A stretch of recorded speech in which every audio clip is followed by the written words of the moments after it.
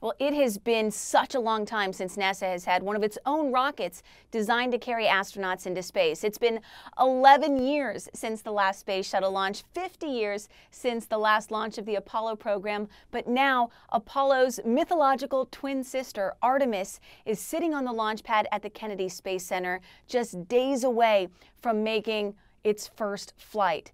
And part of the reason NASA wants to go back to the moon is because this time around, they want to leave a lot more than just flags and footprints. Here's NASA Administrator Bill Nelson.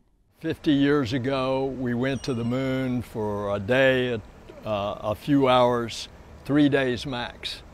Now we're going back to the moon to stay, to live, to learn, to build.